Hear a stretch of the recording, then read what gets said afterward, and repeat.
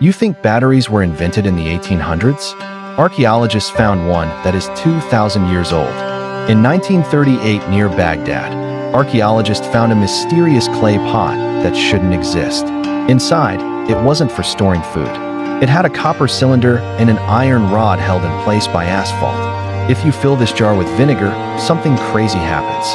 Chemical magic. It creates an electrical charge. Replicas have proven it can produce around 1 to 2 volts of electricity. But why? The Parthian Empire didn't have iPhones or light bulbs. So what were they powering? The best theory? They used it to electroplate jewelry, using electricity to coat cheap copper with gold. Or priests used it inside statues to give worshippers a magical shock when they touched them. We may never know the truth. The original artifacts were looted and lost during the 2003 invasion. Was it science or magic? Tell me your theory and subscribe.